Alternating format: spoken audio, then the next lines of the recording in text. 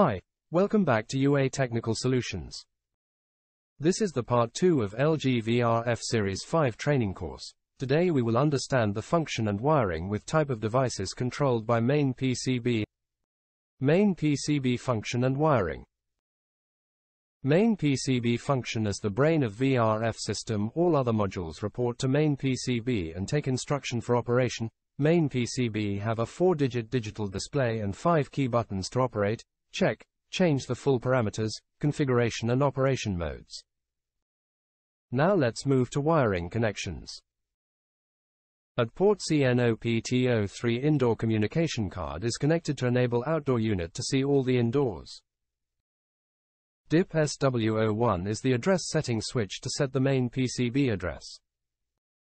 DP1 is the 4-digit display. CNCOM-BL is for inverter board communication. Port CN input is used to power the main PCB at 220 volt. This voltage is supplied by the noise filter board. High pressure switch is connected at port CN-HPSW. Port CN-INVBK is the 220 volt power output for the inverter PCB. SE01DYL is yellow status flashing light. CN flash road is red light. Port CN-LG-MVWH is to connect Wi-Fi adapter for laptop or mobile device connection. Port JIG-1WH and port JIG-2WH are 220 volt output terminal. Port CN-EXIT-WH power supply for external PCB.